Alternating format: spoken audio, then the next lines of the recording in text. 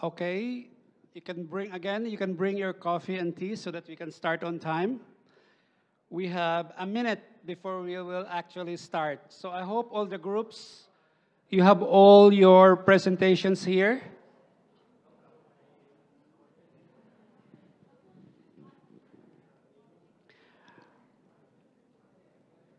Okay, at this point, Kayan introduce and invite my colleague, Mr. Nyan Vo, who is our MTT Mel specialist who will facilitate the reporting. Nyan?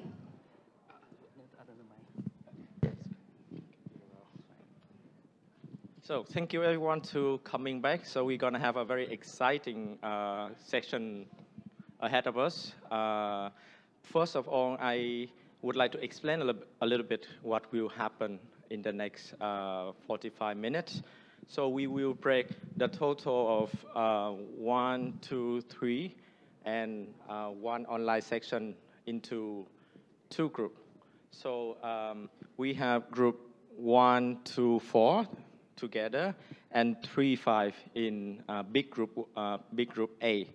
And we will have three commenters to listen to your presentation of the key finding and discussion, and they will have a conversation with you, more on an open conversational style. They would like to ask for your confirmation of different points, as well as you will give feedback. It's more like a bidding, convincing other people how is your plan or your discussion can be moving forward in a more practical ways. So for group 1, 2, 4, can I have a raise of hand? Who belong to group 1, 2, and 4? They left, went to the room. I can't see them, not yet. Group 1, 2, and 4. Oh, yeah. Can you please stand up, the whole group?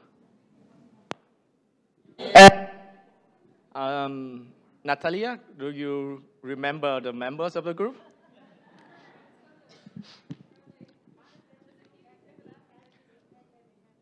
Yeah, if you don't remember what did you do or where you belong to, just open up the back of your name tag. It should write down the number 1, 2, and 4. And then group 3 and 5. Yeah, 5 group together. Can you stand up? 1, 2, 3, 4, 5, 6. Okay, I would like to invite the whole group to be standing in front of your flip chart, if you might. Do you remember which one is belong to your group? Okay, come. Today, in this section, you are the speaker. You will be on stage, and you will be presenting. The whole group. Moral support. Yeah. And 1, 2, 4. Please stand in front of your flip chart as well. Everyone else, can I have a big round of applause so that encouraging our...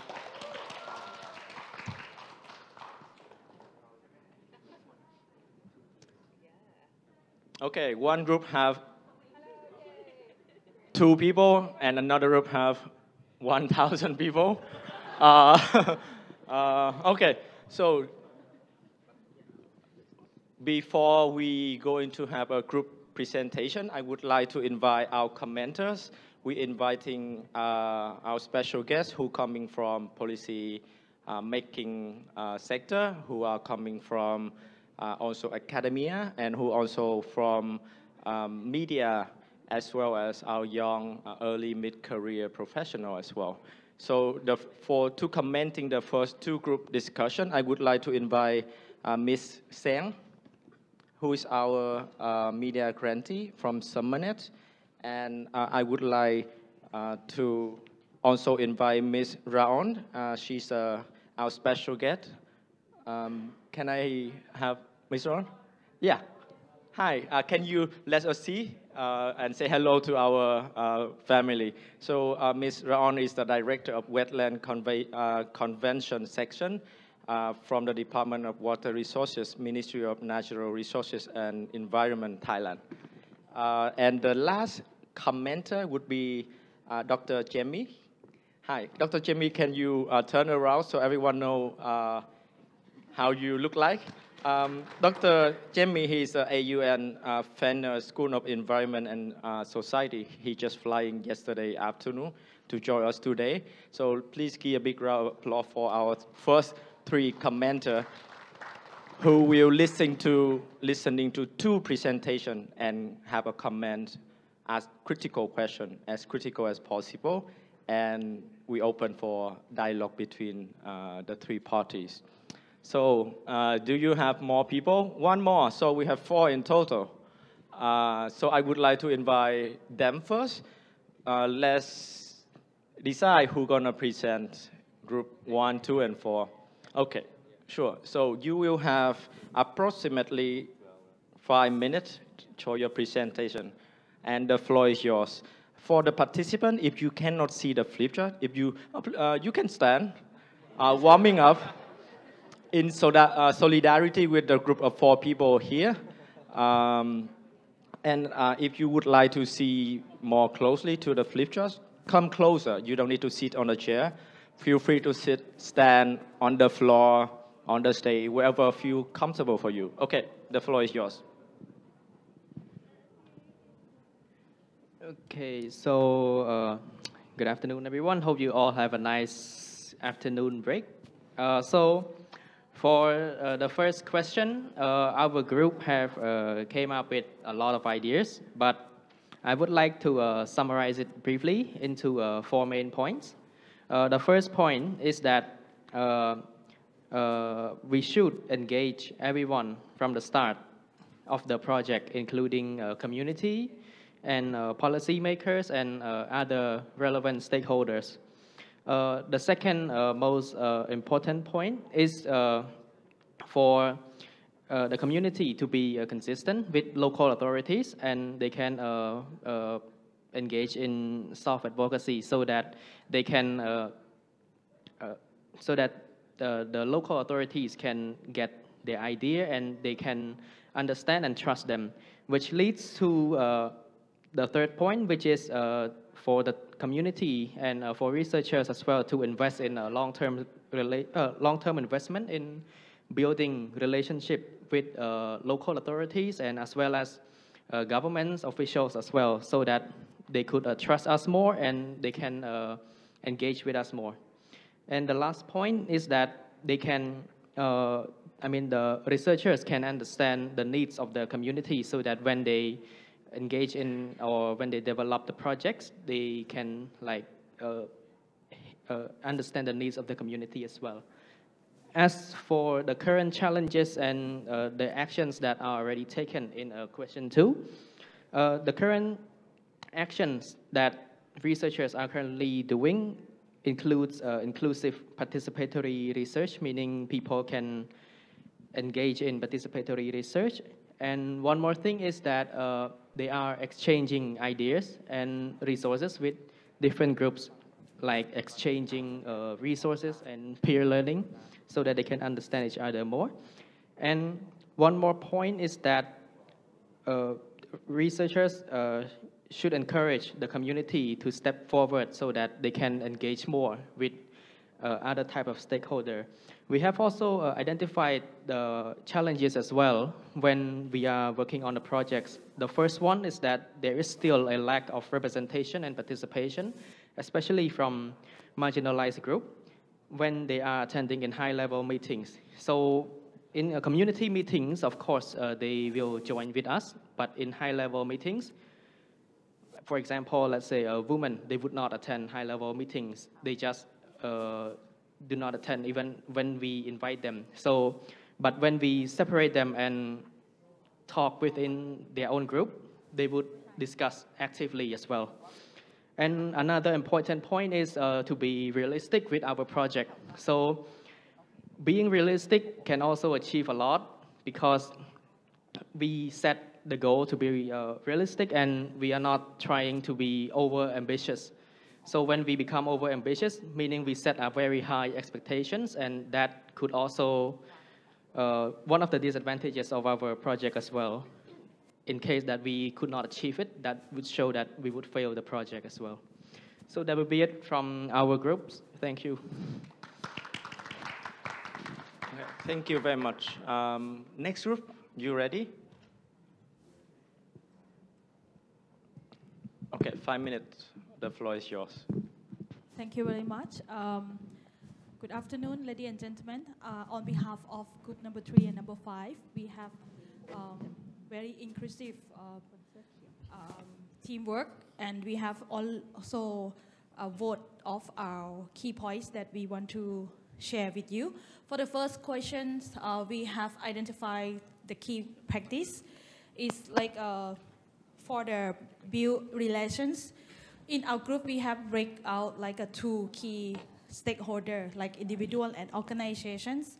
For individuals, we have understand that to build the connections between the stakeholder, particularly like communities, NGO, and policies, to find a middle understanding or common understanding. And also to build the trust among the, to build the trust throughout the dialogue. So after we have a good connections between the stakeholder, then we will make a good dialogue to talk in the same understand.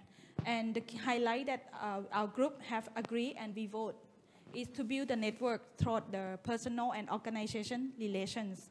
It is really impactful for our practice and sharing from our Legion's members. And also to understand the power of and dynamic and hierarchy from the stakeholder. And we have added that the capacity building also need in continue supporting the training or collaborations. And we have to show the good service to both parties, personal and organizations. So for the organizations, we have some common similar point that we also want to build the organization with the more innovative, and have a big impact and building the networks. And yeah, this is the first question, that how to implement and the key practice from our team. And the second questions, we action to address the barrier for more inclusive policy and practice. In this point, we have divided into two issues. One is the barrier, and second is the solutions. For the barriers, we have seen a lot of limitations. For example, lack of understanding of the inclusive, or we have limited time, and we have limited resource, particularly human resource and financial resource. And sometimes we have conflict of interest. And also we have hierarchy of organizations' policies. And sometimes we have barrier on the changing social norms or behavior of the communities or of the organizations. And then solutions for each one, we have finding like create the awareness is the most important, optimize the practice of our agenda, and expand the resource through the networks, and to establish the cooperation mechanism and to meet the mutual benefits from our actions, both parties of stakeholders. That is the brief from our team. Maybe our member want to add something. We can have few more things. Yeah, and one thing I want to highlight that our team very inclusive, that we have voting the key points, and we also having a lot of sticky notes that you have seen on the papers. Thank you very much.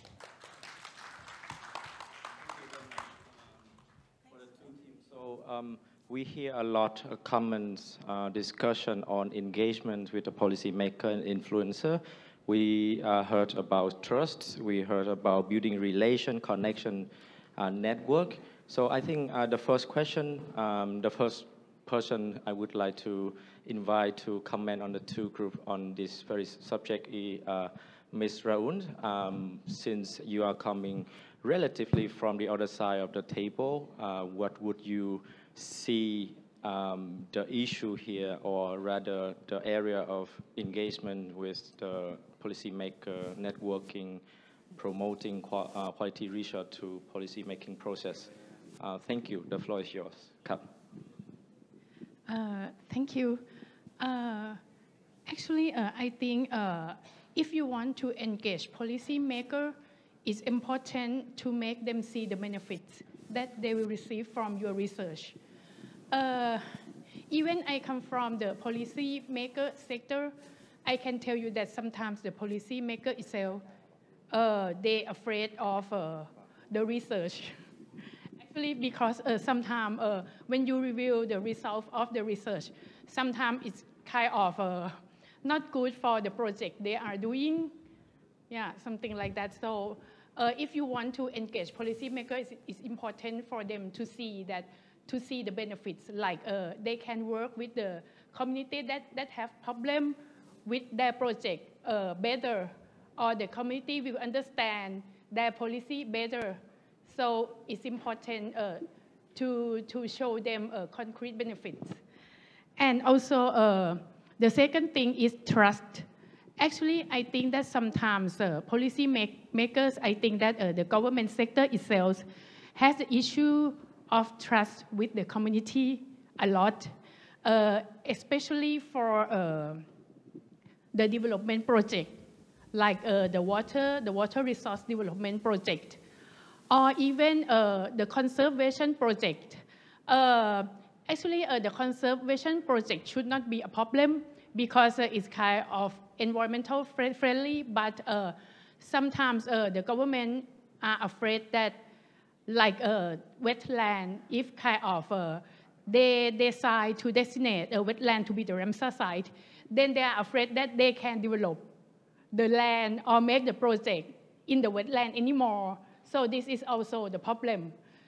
So, but the community, they try to do the research with the university and academic institution to kind of convince the government that, oh, you should designate this because it has a high biodiversity.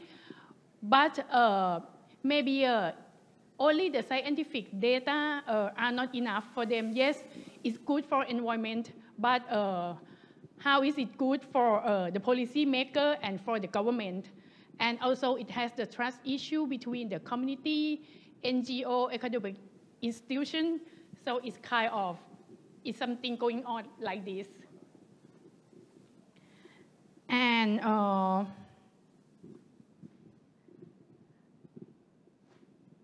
cannot read what I write. Take your time, take your time. We have a lot of time. We stay here. So, and I think one more thing that I heard from the group is that sometimes the policy, they do not understand the scientific language. So it's important for the academic institution or the professor or from the research side to communicate with them in easy language. But more than easy language is a concrete benefit for the government. And actually, I think that one more thing, I don't know if it's related or not, I think that citizen science is also important because it shows that the community, it kind of create a level playing field between the government, between NGO and also the academic institution. And one more thing that I heard from the presentation is sometimes the communities or the women, they do not join the meeting. This is also the issue of the government also. When we organize the meeting, many people do not come because they need time to do stuff in their farm or for their agriculture, so their times are very valuable. And so they do not trust the government because they see that the government kind of do stakeholder participation just like for token, but not real. So I think that if they will come, you must show them that they have benefits and also it's kind of you need to build trust with the community, and also especially with the leader of the community, so they can convince the community people to come to the meeting or to join your research. Thank you. Thank you very much. I think that was a very practical comment. I hear that you talking many good point about benefit, rather share benefit between the stakeholder. Why would I join this effort? What do me or my community or my people, so to speak, in a relative term, would be benefited from this effort that I'm gonna put into in the next 1 year, 2 year, 3 years? That is a very real questions. I hear that you talking about in one side that the researcher producing scientific data knowledge, but the key taking away is that scientific knowledge is not enough, and and so what would be the gap between scientific data and the policy needs, and where is the local or the local knowledge of the community here? What is their role? What is their capacity to build? We hear the examples of the government trying to relocate wetland for conservation, but then if I'm not mistaken, your point is that the community, at community level, there's not a capacity to make the best use of it, or to follow the intended objective of what the policy aim to do. So, yeah, can we have a microphone, please? Actually, the government and the academic sector, they want to designate the wetland to be the Ramsar site, but the policymaker, the government, they are afraid that if they designate it, it will be the conserved land, and they cannot develop the project and do anything with it. So it's just the community and the academic side, they want to designate, but the policymaker, they are afraid. As I said, that sometimes they're afraid of the research result. The policymaker sometimes, yeah. Thank you very much, Kun Rayon. So we hear about afraid, we hear about trust. So I would like to invite the next commenter, Ms. Seng. She's coming from the media and communication background. So in a way, we're expecting communication experts or journalists to answer the question, how we gonna manage to close the gap between policymaker trust and fear and resources with our effort from the scientific communities and community people needs and demands. Would you not having an excellent or a perfect or a correct answer, but make an attempt for it, please? You've been staring at me for the last 5 minutes. I know I was next. If you don't mind, I would like to stand up. I've been sitting all day. I'm the only one with a black and white picture on the board. I'm a journalist. I'm from Vietnam. I'm also a Summoned Media alumni. I'm not an expert, but I have a fair amount of experience in communication. I mean, that's the biggest part of any journalist, honestly. And I've worked in text, I produced podcasts and documentaries, so I can see an issue from different angles. And with the same with Mekong. I've written story about the Mekong Delta, I produced podcasts about the Mekong Delta, and documentaries about the Mekong Delta. So hopefully you see me in that capacity. I would like to start by saying that I love the role that I'm doing, that I've been assigned to do, like listening and sharing what I've learned, because that's what I do all day as a journalist. So I would like to share what has stood out to me and what I'd like to see you do more of in your respective work. So I've been jumping around when you guys were in separate groups and taking notes and listening digitally. And what really stood out to me is Group 2, there was a very key strategy that's starting with every project asking why you're doing it. I mean, it sounds so obvious, but sometimes we just forget the practical reason shouldn't be, well, we were given funding to do it. It should be why the community needs it and why we should go on with this project. What I also heard is the role of champions. Not just champions in the national agenda or policymaker in the national government, but also local champions. The lead farmers of a cooperative, for example, who make sure that they stay fixed in the community and understand the community and make sure that they can multiply the impact of a certain project, say research or an empowerment project that are led by academics like yourself in the room. What I've also heard from group 3 and 5 is how to maximize the values and the talents of individual networks and organizations, and how do you really deepen that impact. And I think that was so important to look at things from two perspectives instead of saying one is better than the other. In my humble opinion, what I would like to see you do more of is to mirror what our facilitators throughout the event today have done, is their listening skills. How do you build trust? How do you maintain a sustainable relationship? By listening.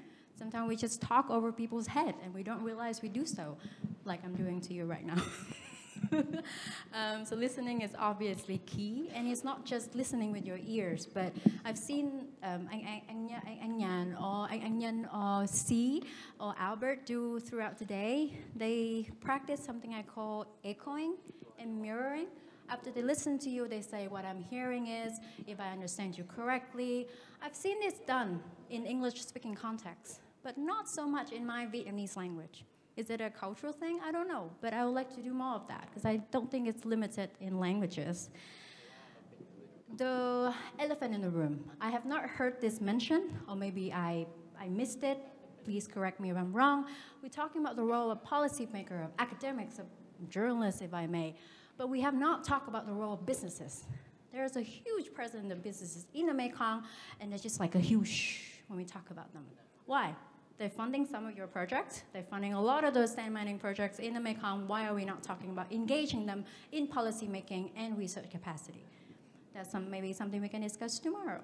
3, this may be a technicality things, but I see a lot of we should do this, we want to do this, we would like to do this throughout the presentation.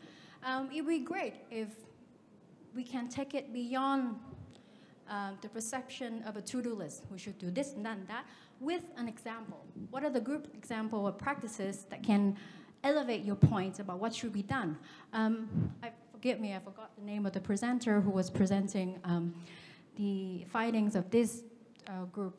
He mentioned how to get more women to go to workshop, right? To get all women together. That's a great example. So you have a reason to why people should listen to your advice. Otherwise, what's the point?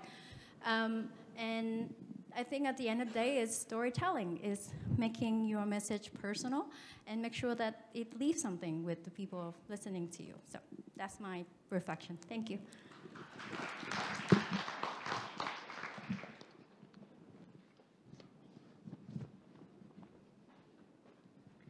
Thanks, Ms. Seng. So next, I would like to invite Professor Jamie. I'll give you rather relatively difficult tasks. We want to talk about the challenges that the two groups have been presented. I heard that they are talking about participatory approach to meeting, consultation, and policy processes. They're talking about inviting women or people from socially marginalized group into meeting. They're talking about their not enough, their lack of understanding. If I'm not mistaken, the understanding of lack here, whether from the policymaker who doesn't understand the scientific data or attempt or intention, or from the community and the scientific sectors not understanding the need of the policymaker. And then we're talking about the solution as simple as expanding the resources through networking. So we didn't have enough time to explore beyond this, but I would like to ask what would be your take on this? Would you like to try to answer this? Yeah.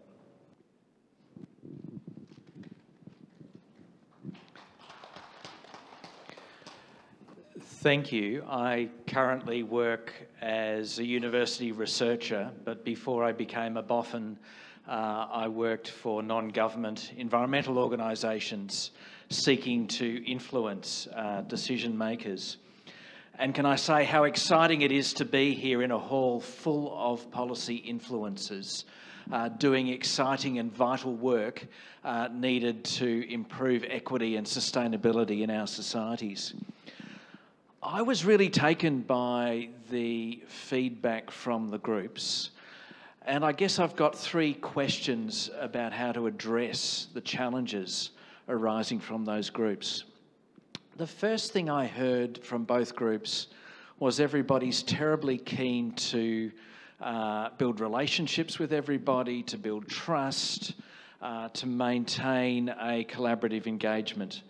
And I totally agree that that's important. But there are trade-offs, aren't there? I mean, that requires an enormous investment of your time and effort, and you can't do that for all of the issues that you might like to work on. So there's a trade-off between breadth, talking to everybody, and depth, focusing on particular issues and topics where you're trying to achieve change. And so my question for you and your organisations is, how do you make that strategic trade-off between depth, talking to everybody, getting their agreement and so forth, versus the breadth of issues you seek to address? The second set of groups raised the very important question of power dynamics, and Ms. Sen raised the question of, isn't it government and business and not just government that we should be engaging? And that raised the question for me, how many of the groups are really mapping out the power dynamics of the issues that they're working on, identifying who are the key organisations in business and government, who are the individual decision makers who will make a difference, so that those individuals can be engaged constructively to help them see the broader range of options, the more equitable and sustainable options that they could choose among. How strategically is that mapped out? And then the third question I heard, I was really noted Dr. Netra's comment earlier about how many of the issues we deal with are contested, how many government decision makers are very risk averse. And Director Prayon raised the very same question. How do we constructively work on issues that are contested when government decision makers are very risk averse? Are there ways that we can undertake our work in a no surprises manner that reassures those government agencies, those decision makers, that we're working in the public interest, in their interests, that we're there to help them, that we will use information that they trust and regard as reliable so that they feel some ownership of the results? A lot of my work is undertaking research that Australian government agencies find very confronting. And one of the ways we try and undertake that so that our research findings are accepted is to meet with them when we're starting the research, to ask them what is the information that they would regard as reliable, what are the matters that we should consider in undertaking the research. We often take our draft research and show it to them and invite them to correct any errors that we have made as a way of reducing the risk that they see and ensuring that there are no surprises. And I'm wondering, in the context in which each of you are working, are there ways in which you can research the hard issues, provide new options, but do it in a way that our government friends feel will help them? Thank you.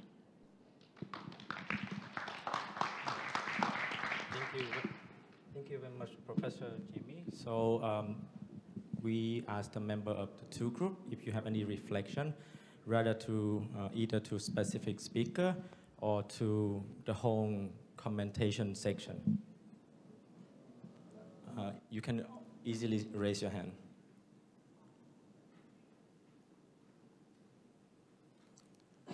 So I'm asking the whole audience if you have any feedback, if you have any reflection of what you have been hearing for the entire section here.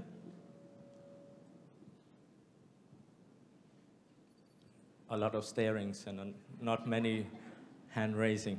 Okay, yeah, thank you for volunteering. I'm sweating here. Thank you. But my question is more or less like the questions that we were given so long. I mean, like the questions so long, we could not even actually debunk the questions actually in the first place. So we'll try to read those questions. We'll need to identify the keywords and what the keyword mean to different people, and then we can settle down like how we can answer the questions. Sometimes the questions are given it actually addresses like the first question was saying how to simplify the questions to make it more accessible to people, the audience. You have not considered the audience here, actually, when you prepare the questions. So probably that's a recommendation for you. Thank you. Thank you for criticism. We're always open for that. Dr. Huan, would you like to make a comment? Yep. Can we have a microphone for him? Thank you.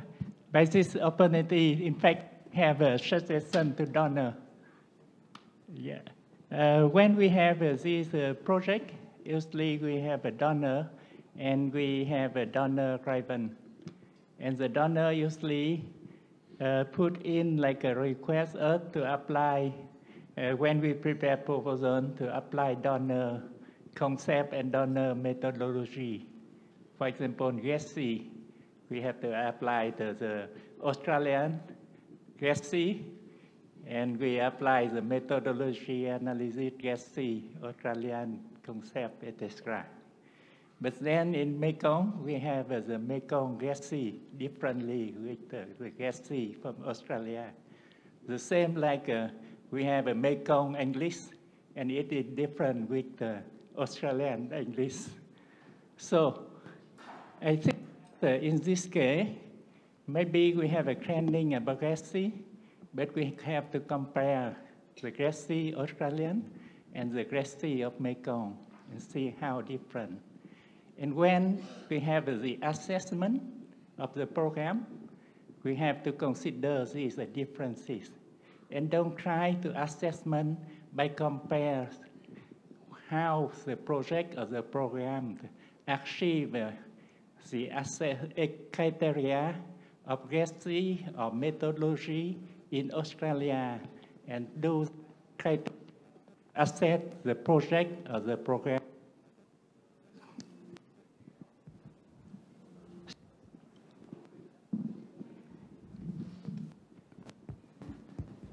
Because we have to adapt the concept and the methodology to fit with the culture, the social condition, the environment, and the economic current development state of the Mekong country. Thank you. Thank you, Dr. Han. Would our commenters or the group members like to attempt to make a feedback on the Jesse? So the issue here, Dr. Han raised that there's certain differences between the Jesse framework or terminologies from Australia or the international organization or donors, and there's a certain conception or understanding of what it means social inclusion, what it means gender equality, what it means disability inclusion. Dr. Leonie, I'm happy you raised your hand. Yeah. Thank you. I just wanted to share what our group came to, which is we actually started this discussion by saying our first thing is to decolonize JEDSI. So that's the first step we need to do in answering any of these questions. And we talked about that in making it contextually specific, but also that many of these terms and ideas or the issues are actually used already and are known already. But it's about ensuring that we don't just put in or parachute in another term, and that we also make it contextually relevant for the countries that we're working in. So that was our first step before we got to answering any of the questions. Thank you. Anyone want to make a comment? Dr. Surijan. Thank you. The same question we also facing in our day-to-day work. It's not only this network. I think there are a few things perhaps we need to keep in mind. First, when we see the opportunity where the project could value adding to our work, so we see the concept and understanding behind. First, if it gives value, that's how you start thinking about how you can really tap on resources and funds. No? So that's number one. Number two, I think this more or less referring to the question to Dr. Piyamon in the morning, when you have international concept, do we sort of adapt to the regional local context or not? And whether we dilute the concept. I would say, yes, we need to adapt because why? Contexts are different. It's about coexistence with the norms, local knowledge and wisdom also make the translation different. Here, this is the beauty. Most of the donor agencies do not push their agenda directly, take it as given, but they would like to see that there some sort of a policy objective is incorporated. If you are able to explain in what manner this policy objective is incorporated and addressed, most donor and development partners would welcome. They even feel better that if we show how incorporation is made. So third is about justifying, explaining, and showing equivalence. This is oftentimes undermined and people just easily take it as given. This is where the problem starts. Thank you. Thank you, Dr. Surijan. One more question on, one more comment on the Jesse before we moving on to the next one. We have a few grants that focusing on Jesse under MTC program. I would like to see our research team, this research team to responding. How did you incorporate, adapt, dilute the Jesse framework that take into consideration to your local context? Yes, Dr. Tim Noy. Yeah. Yes. Can you introduce yourself and your organization? Yes, Thank yes. you. Good afternoon. Thank you, Ngan, for introduction. My name is Tim Noy Salisai. I'm from Laos. I'm from Suparnawong University. So I'm here with our team researcher with a grantee rapid response MTT. So that's such a nice event for me, and it is my first time as well.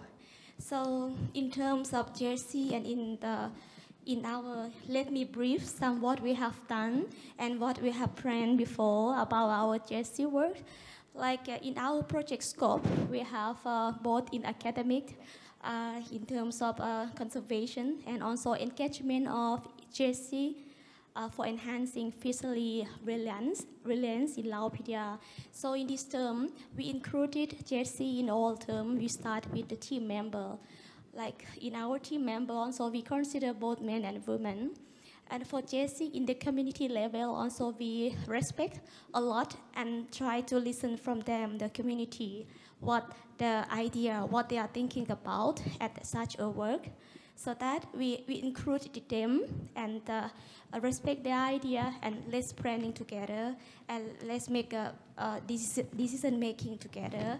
And then the output of the project also, we will make some impact as we call the most significant change after some certain terms of implementation. And we all agreed that in our project, research project, and not only just one first-term project. So we also do hope that the project community-based learning can make new change for themselves, also for us to understand and to make mutual understanding and so on. And then we can make some new change and some impact, even it is not that big impact to the community and also to the policymaker. Thank you. Thank you very much. I think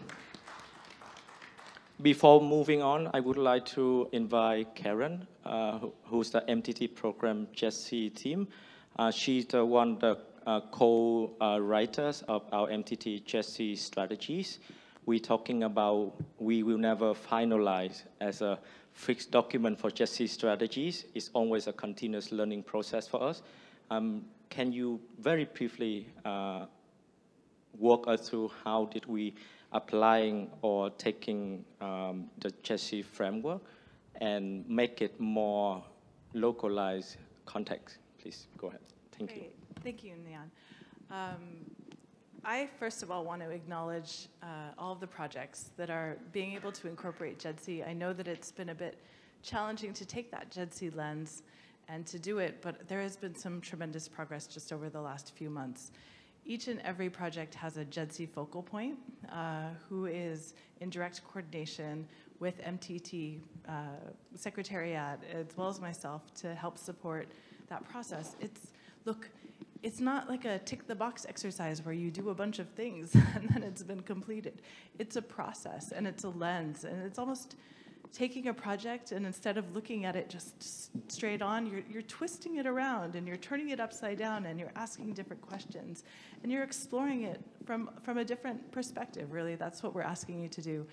So we have, yes, we do have a JETSI strategy for whole of program, and we have developed a guidance note to support projects in a very, hopefully not burdensome way to think about, well, how do I want to approach this project and integrate JETSI through developing partnerships with organizations who maybe I hadn't been in touch with before?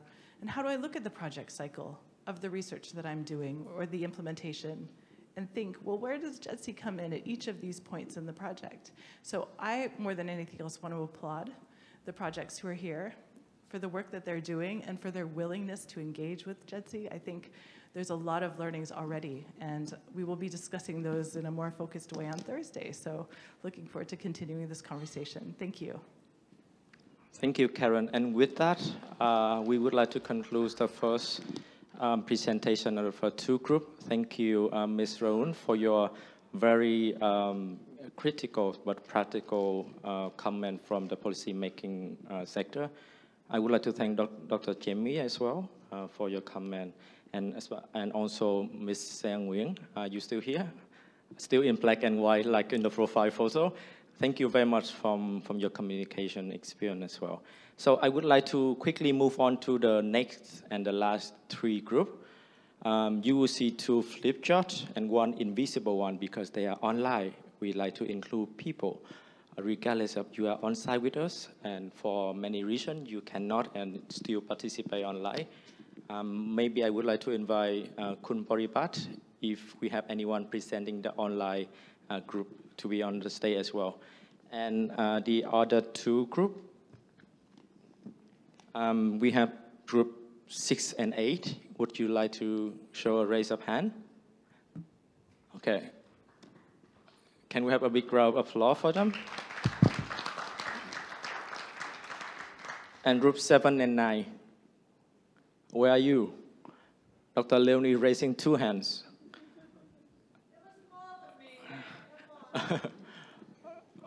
Dr. Malay. Okay, we will come to you first, and now let the member jog their memory and remember where they're from. So Dr. Sin, would you represent your group? Yes. Okay, please go ahead. I'm very pleased to present some of the results that come up from the two group, and we set up the kind of two level of discussion. The first one is at the national and regional level.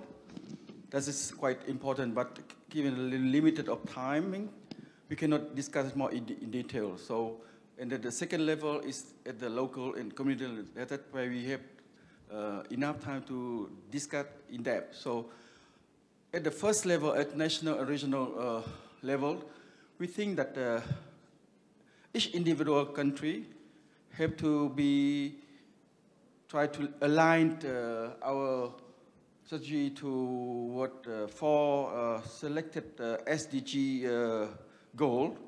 And in this way, we think that we can collectively and at the regional level to address those transboundary issues. And this is something that we like to do, but we cannot do it at the in-depth. But we have more chance to look at the lower level, at the local and the community level. Here we discuss something very important, that we need to spend our effort to build the trust, very important things, and also to ensure that we have our communication is transparent. So secondly, we have to engage with the diverse stakeholder in the very beginning. Next is to understand the barrier and to prioritize your action to deal with this priority, with this barrier. Next is to organize the policy dialogue with policy maker, private sector, affected community. And in this regard, we think that most of the challenges for us is to engage business sector. And one of our strategic entry point, how to enter, how to engage the business, is to identify which kind of type of business sector we would like to engage. And we recommend that to begin with we call the private sector, but with the women-led business. We think that the business women lead is mostly have a more soft mindset and is receptive to different things, and then also try to she can how to say have some certain diffusion later on when we get the involvement of a business sector. So engaging with the women lead business is something that we think this is our strategic intervention.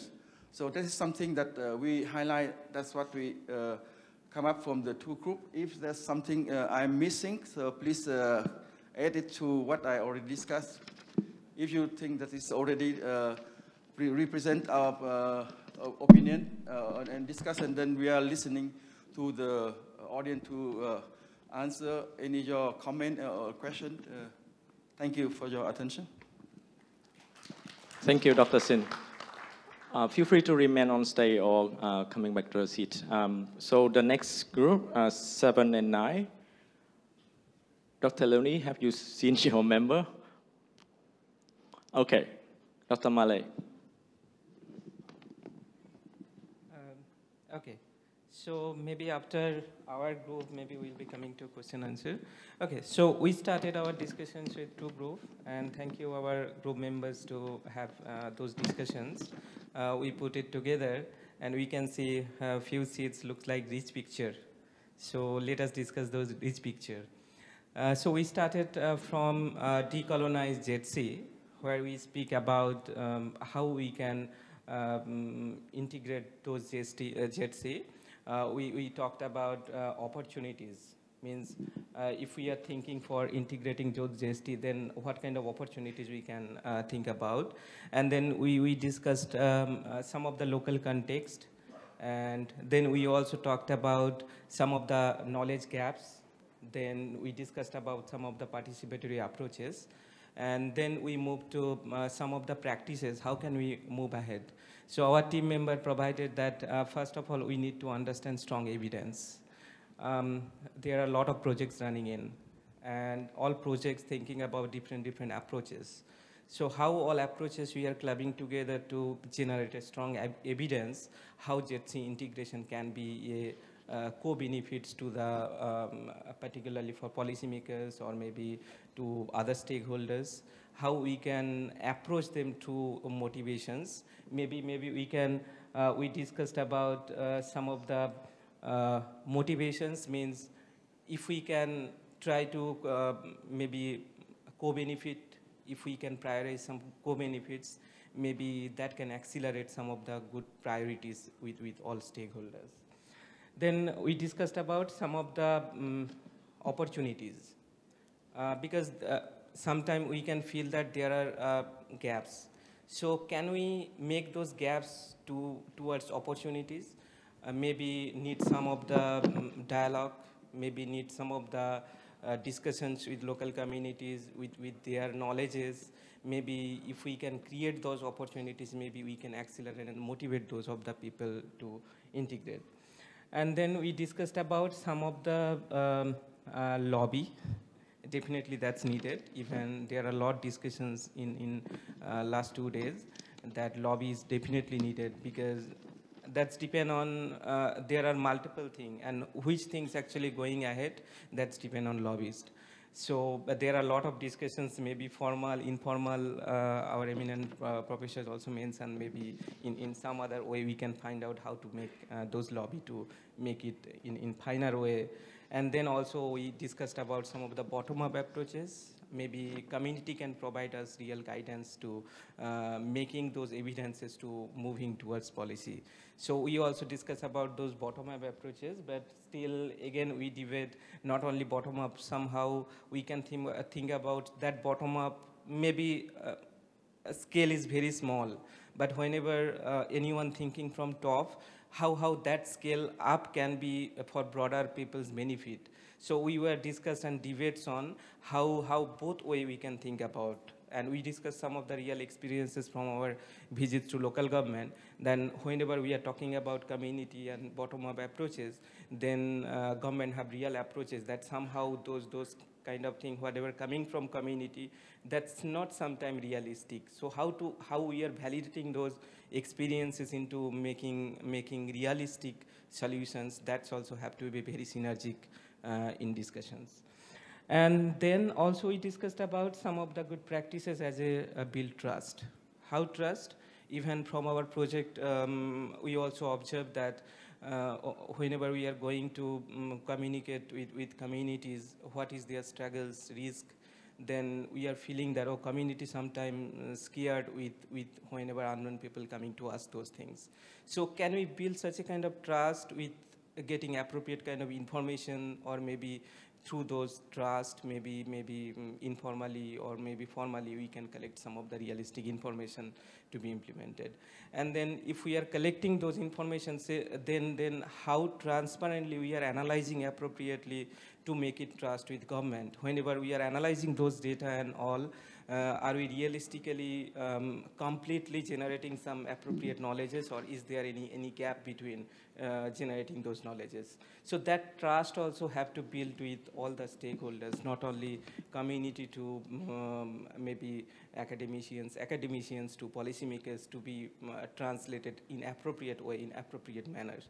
So we discussed that, and then also our other colleagues also mentioned that we can think about goal-oriented approaches. We discussed about some model-specific outputs and community approaches. Then also we discussed about some of the real story, because real story somehow is coming with few people, few community. So if we are thinking for bigger policy, that not be possible in a broader scale, but somehow if local government can prioritize that through some of the storytelling, or maybe that real picture maybe can be translated into better adaptation strategy or policies. Okay, then I think we discussed a lot about our practices. Maybe that's all. If our colleague want to add some more few things, maybe we can coming to later on those sections. Okay, let me come to discuss on barriers and how to we can actually appeal to maybe translate into solutions. So we discussed that there are a lot of barriers in terms of whatever discussion were there, that languages, local culture, local kind of knowledges is very different in different countries, in different regions, in different, maybe we can say, communities. So how those kind of learning can be appropriate and systematic, that's needed to generate appropriately. Then also we discussed about, definitely we are starting now to implement those kind of policy and context. So if we are in initial phase, so then how those evidence continuously we are gathering to making into some of the local policy, then regional, then national, maybe we can prioritize as per scaling up into broader level. Then also we discussed about that lack of JETSI knowledges. Not only, definitely we are debating a lot, but I feel that those gaps definitely will be in community, because they are somehow, there are participants from those community or maybe local leader and all, but still we need more participation from those community to active learning those practices, and they can understand appropriately. They can somehow, whenever we are querying or maybe we are interviewing or maybe through our questionnaire we are trying to understand, we feel there are still gap, because in that questionnaire maybe within few minutes we are capturing all the evidences. So how those evidences can be in broader view, that if they understand, maybe they can provide more broader knowledges to us. And then we discussed about lack of policymakers. Definitely, they also need to learn through different kind of co-production approaches, or maybe with realistic understanding, they can maybe understand more, motivate towards JETSI, and maybe that can help to really implement those strategies. So we think about some of the action. So definitely that's, we talk about firstly on co-benefits.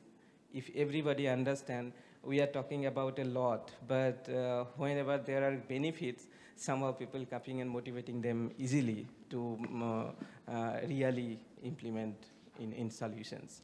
So definitely needed to think about us even that co-production, definitely co-benefits.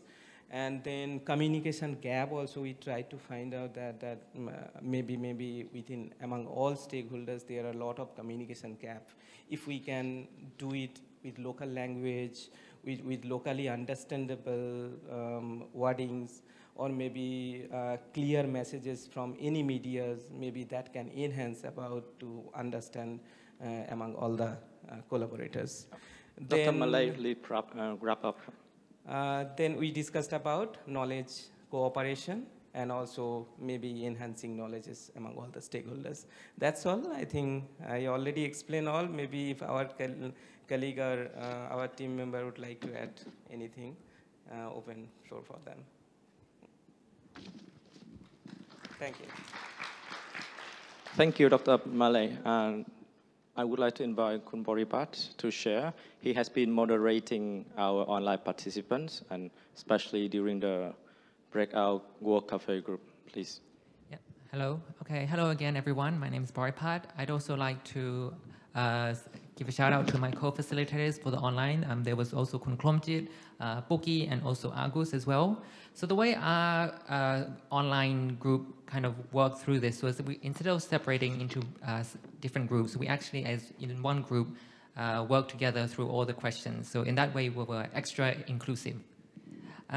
So maybe some key observations is that from our discussions, it was quite a lively discussion, and I was also really it was also really nice to see that a lot of the discussions were quite practical instead of just academic or theory. So on the first question on inclusive communication strategies, the recommendations including, for example, when presenting data, to keep it simple, use pictures, graphs, and keep the language simple. Translate info into local languages, and again, keep it simple.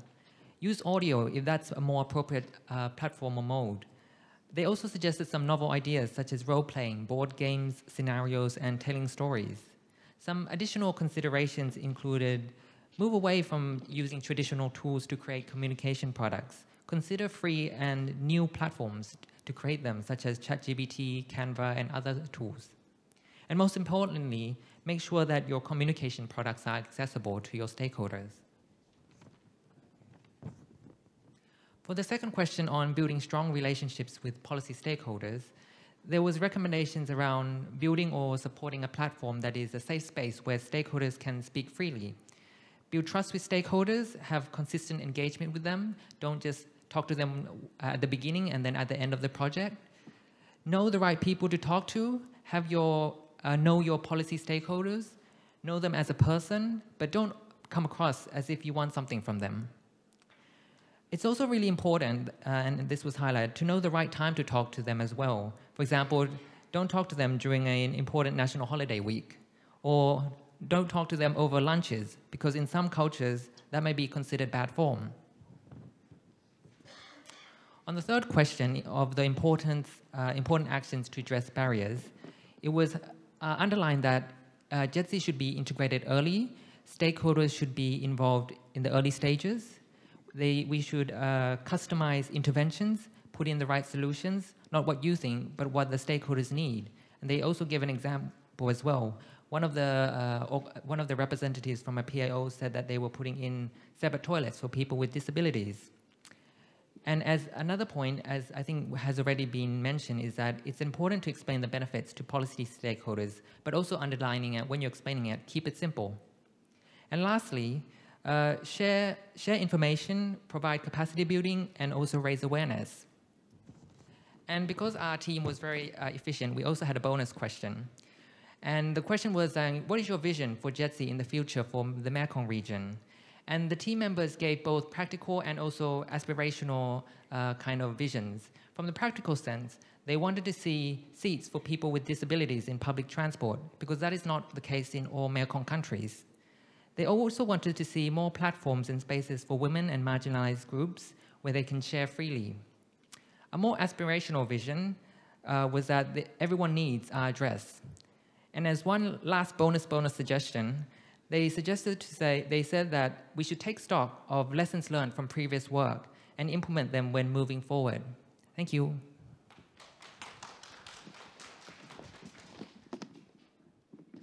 Thank you very much, Khun Boripat. So I just try to sum up all of the group discussion. Dr. Sin group mentioned about different level, regional, national. We talk about JETSI, and we also briefly touched onto the SDG goals, another terminology that we use in our research, in our engagement and policy influencing. We're talking about community and local, and emphasize very important to build trust and to engage as diverse stakeholder groups as possible, and a big emphasis on how to engage private sector, especially, and I quote from women-led businesses into relevant project and efforts. And then we move on to Dr. Malay. We also talk about a lot of terminology of engagement, how to provide or fill in the knowledge gap for policy making and influencing, talking about opportunity to engage in and advocate for JETSI in policy, how to improve or invest it in long-term trust. I would understand it as how to engage and improve the cooperation between the research group and the policymaker beyond the project cycle, beyond the implementation cycle. Talking about cooperation of knowledge, it's a very similar term to what we has been discussing as knowledge co-production. We can explore it more. And last but not least, from our online participants, we had a discussion on free and new platform, emphasize on free, how to provide a free space for people of different background and stakeholder, such as socially marginalized group, women with disability, LGBTQs, etc. We're talking about how to not just engage the policymaker at the beginning and at the end, but I leave the blank here for every one of us to reflect and fill in. And last but not least, we're talking about what is the right time to influence policy. Do you understand the policy cycle, and where is the entry point, and explaining the benefits the project or the attempt to the policy making. And we also have our commenter. We are running out of time, so I would like to ask for your kind understanding and make it quick. So each commenter would have 2 minutes to comment on into 3 groups. This is a very challenging request, but please bear with us. So the first one, I would like to invite a commenter. She's a policy maker. She also from a JETSI organization, Dr. Nim Paswe, the General Director of the Department of Women Development under the Laos Women Union. Dr. Nim Paswe, you ready? Yeah. 2 minutes, yeah. Thank you. Thank you very much. So first of all, I would like to thank all of you that to trust me to do a really short comments on your speaking or sharing the best practices. Before we move to my comments, actually I have 2 minutes only. Please ask yourself, leisure policy or policy leisure is the same meaning for you? Leisure policy and policy leisure is the same meaning to you? Who feel is different? Please raise your hand. Yes, upper, please. Yeah. Who feel is the same? No answer. So that's why it's your body, you don't have anything clear. The same like inclusive policy. Actually, when we talk about the leisures, there are very, how to say that is difficult for us. First of all, we should look on the team first. What specifically that we need to find it out in our region. Clear yourself. Leisures can make the recommendation to on policy makers. That one can be divided into 3 areas that you recognize the most important things for the policy maker. Let them trust us first. And second thing is for the community and for the local authority. So how to encourage them to participate in our papers, in our leisures. This is we call accountability. I have heard this group and that group totally differently the way of thinking.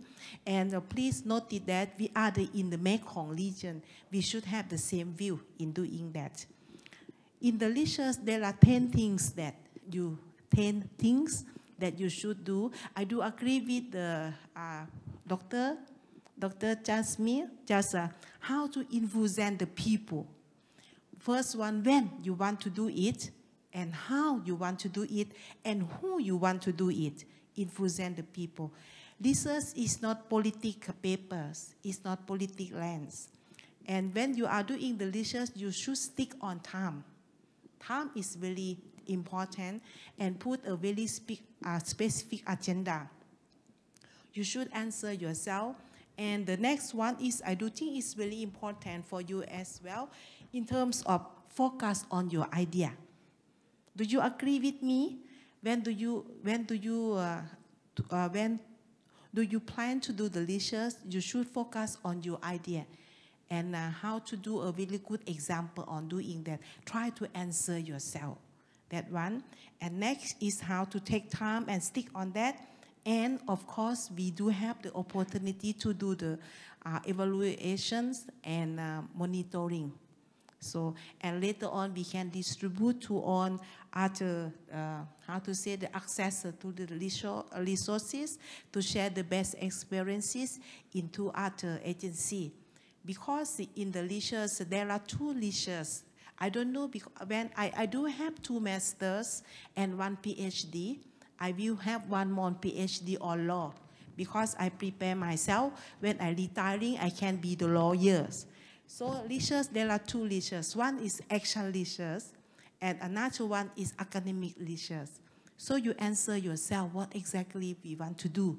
Because action leisures and leisures academic is differently from each other. Do you agree with me?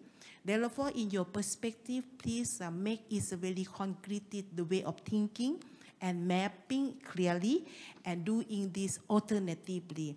I do agree on your idea because we have opportunity to sharing our best experiences that you are facing and you are the member of the network.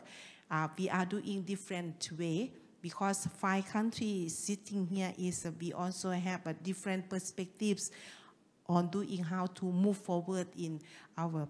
And the last point, I would like you very much to think about 3 main areas. This morning, the guy from the professor from Summernet members that he mentioned it about it. We should think about the marginalizing groups. Some of us already think about that. And the second one is about the gender lens. So gender perspective, and because the women are whole half of the sky. If you don't have the women in all areas, mean that your development success only 50%. I don't know, do you agree or not, but it's up to you, no? And the last point is talking about the children, marginalizing group and next generation. In one component of the Somerset, we talk about the youth and generation, but today, when we talk about 6 groups talking about this, nobody else talking about our children and how to build a very good future for them and how to encourage them to share their voice and how to protect them and etc. And thank you very much. Maybe I have more than 2 minutes. Thank you. Thank you very much, Dr. Nimbaswe. Next, I would like to invite somebody from other side of the story. A rather young faces, one of the very new fellow from MTT program, Miss Vương Khả Tu. She's from University of Cần Thơ. Would you like to make a comments on the presentation? Yeah, thank you very much.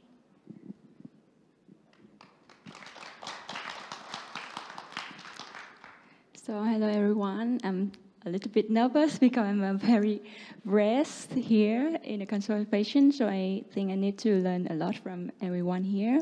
So I just want to share the viewpoint of a youth from the Mekong Delta, Vietnam, in the process of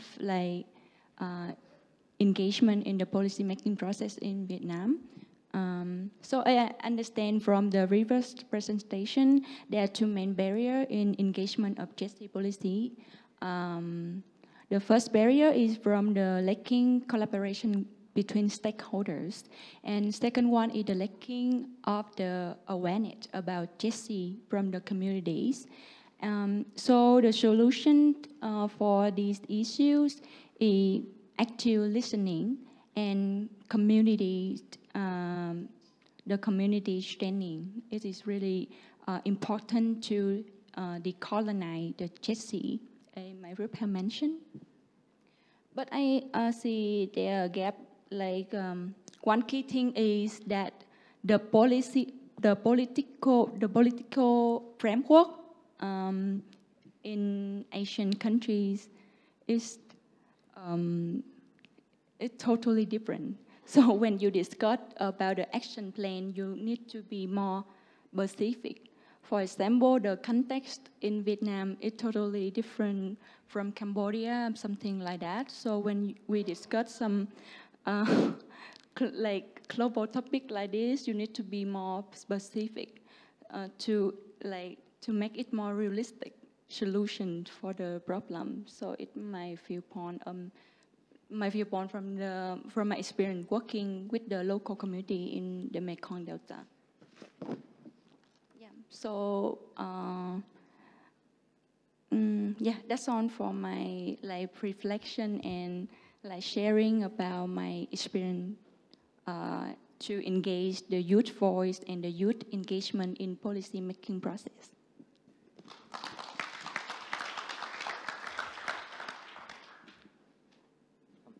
Thank you very much too.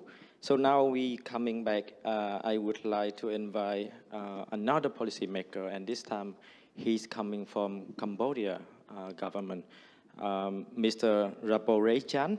He's from the Ministry of Public Works and Transportation, Cambodia. Are you with us here this afternoon? Oh yeah, please go ahead. Please give him a big round of applause, everyone. Yes, good. Good evening, everyone. Are you hungry? Yes. Good afternoon, good afternoon. Not evening Good yet. evening. Yeah. The light still on. Okay, just today I come with a short reflection. So I would like to reflect to the group number 6 first. Then they talk about sub-national level and national level policy making. That this is the question that I want to ask in the morning from the expertise that from the researcher, which way it means that so do they need to incorporate with national level policymaker or subnational level policymaker? If we talk about the subnational level policymaker, it may be easy because very small scale. Yes, small scale. We can organize the framework, institutional framework, district, provincial framework, district framework, commune framework. It is okay.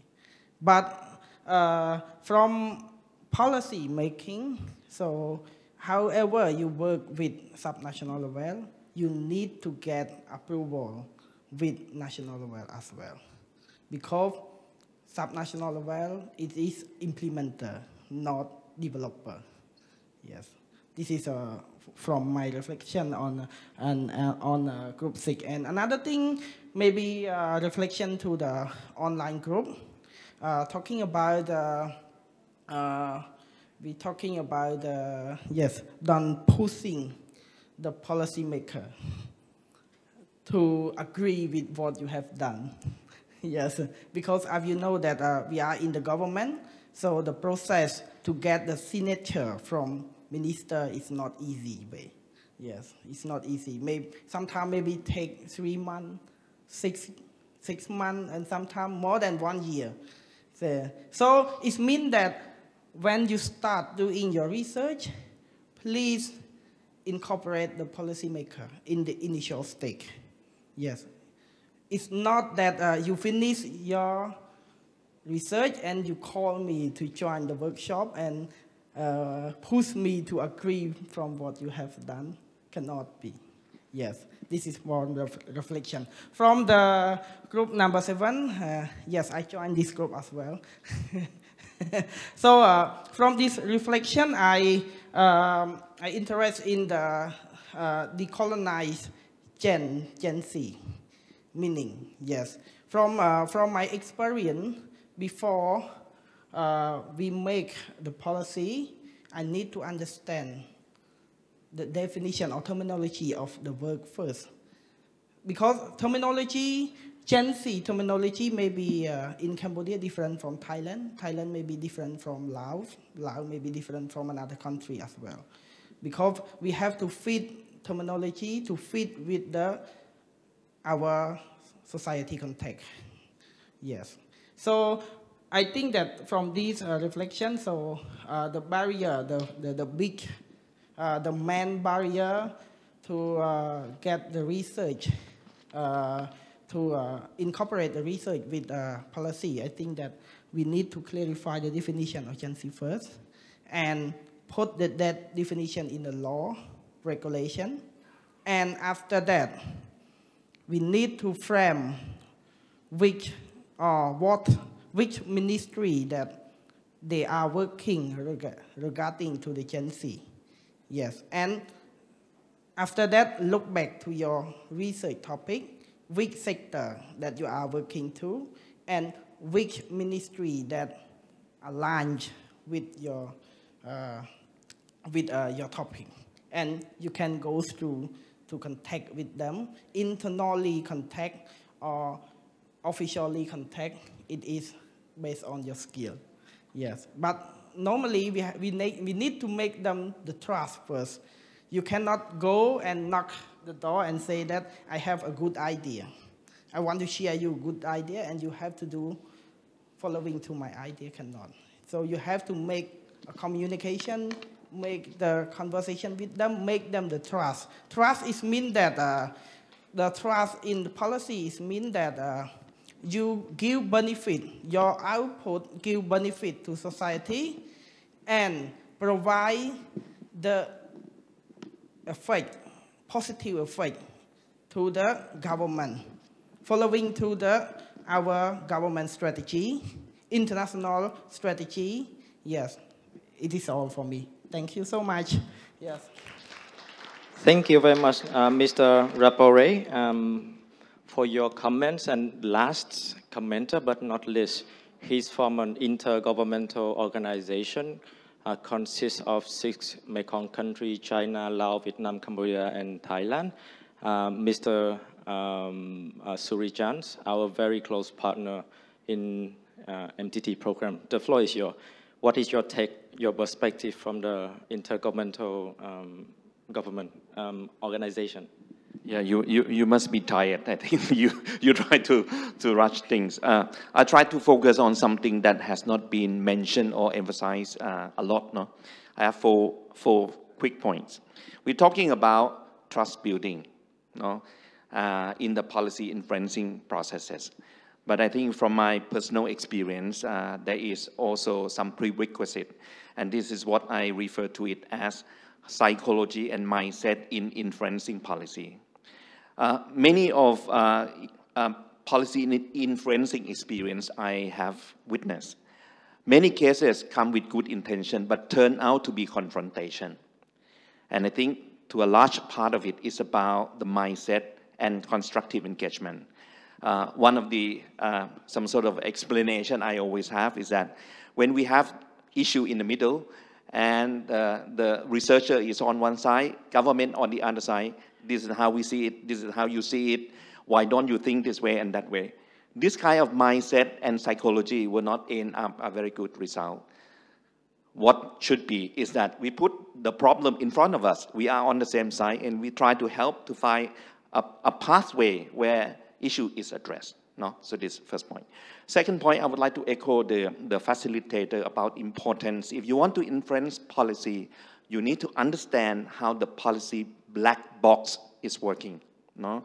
To understand policy interest, to understand policy implementation context, because many cases it's not a policy that has problem, it's about translating policy into implementation and what drive policy impacts. If you understand that, this is how you started to design the research, package message, and influence how policy is set so as to deliver the benefit or result they want. That's number 2. Number 3, we have discussed a lot about local policy and national policy, but we discussed about water, energy, and climate. And these 3 issues, if you would agree with me, these are issues where no single country can address. We haven't discussed so much about what is the policy that is developed at the sub-regional level and how that sub-regional policy is formulated and how this could serve the basis to really discuss about coordinated action, where we do not need to take the same action, but we need to coordinate this action so as to address these issues of transboundary and cross-border nature. I would like to end by one last point about GESI. No? My personal belief is that the policy is there. Our political master has been including this in statement. If you check, it's there. The real issue is not about the policy, it's about operationalizing policy. And if one thing we can learn from, I would like to give an example of Greater Mekong Sub-Region Program. They discuss about gender for years and years. The issue is that policy keep hitting the same statement, but we didn't see much result. One thing we have learned from it is about operationalizing policy.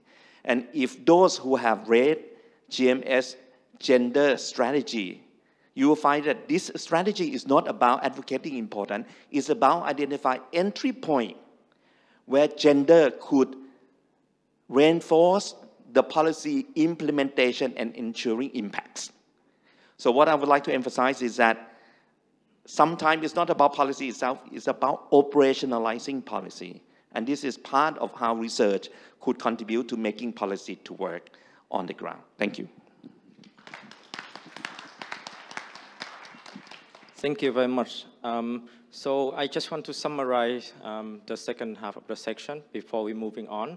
So Dr. Nimbas were talking about different focuses, how to trust. We hear a lot of this word in this afternoon section. We're talking about sharing the view. We also heard about research, not a policy paper. There's a differences between action research and academic research.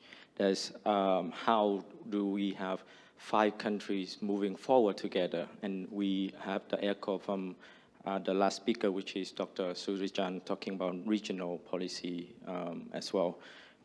She talked about 3 main areas that we can tap on. It's a gender lens. She has mentioned about children is the future of the region, and then 2, talking from her young professional perspective on her understanding of Vietnamese policy process. There's a lack of collaboration for policy influencing, the lack of JETSI awareness at basically different levels, and how community scanning should be the first step before implementing or adapting any framework into the work. And then we move on to Mr. Rabore. He's talking on the easier way to approach a smaller scale as a local subnational policy framework. We shouldn't be pushing too hard. There is, behind the scene of how policy framing, formulating, take time to get approval, take time to get past the national level, and decolonizing JETSIs is still on the subject. And the last speaker, Dr. Surijan, he's talking about how we should think more carefully and again about the terms, you, us, we versus them, they, between the academia, the local communities, media, and the policy maker. He talked more about on the policy black box. Do we understand what we are trying to influence? What drive policy impact? We tend to forgot about the cross-country, the regional level of policy influence, but tend to focus on more local and national levels. So this is the space that our program can explore more and identify. Last but not least, to identify the entry point for gender is also making sense. And I would like to wrap up this section by inviting our very last speaker. He's our friend and supporter of the Mekong region for a very long time, I believe. I would like to invite Dr. John Dawes, who will give us more of a general critical reflection on the section. Thank you. There's a saying called the graveyard shift. Does anyone know what that is? The graveyard shift. Andrew, my countryman, what is the graveyard shift? Yeah, who would nominate themselves to be speaker number 12 in a session? Okay, no one. Now, I'll be really quick. I've just sort of, we were going to do something else when I thought there was more time, but we're going to do something else now at all. Okay, who are researchers? That's also a question. Well, you're researchers now. For how long are you a researcher? What is your career plan? We've just heard from Madame, a snippet of a career plan. Most of you won't be researchers your whole career, but one would hope that you are a better director of the Mekong Institute from having been a researcher at some point. You are a better director general. You are a better minister. You are a better private sector operator. To me, the actual discipline of being a researcher for at least part of your career, that's the opportunity to be really, as Madam said, what's your idea? What's your focus? So a couple of questions.